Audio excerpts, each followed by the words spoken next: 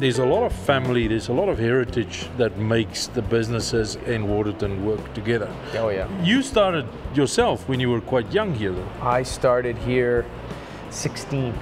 I wasn't even allowed in my own bar. I wasn't old enough.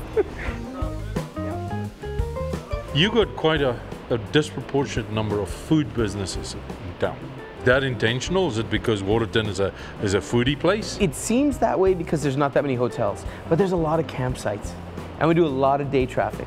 So the restaurants are actually quite busy. You know, you could eat here every day for a week at a different restaurant. It's all different no matter where you go. Everyone tries to carve out sort of a niche market. Like this place, we ended up doing sort of an elevated gourmet pub food. The truffle mac and cheese is amazing here. We do a nice southern fried chicken sandwich here. This park was needing something like this. This floor is the original dance hall floor. Brand new bar. This is a barn that we took apart outside the park.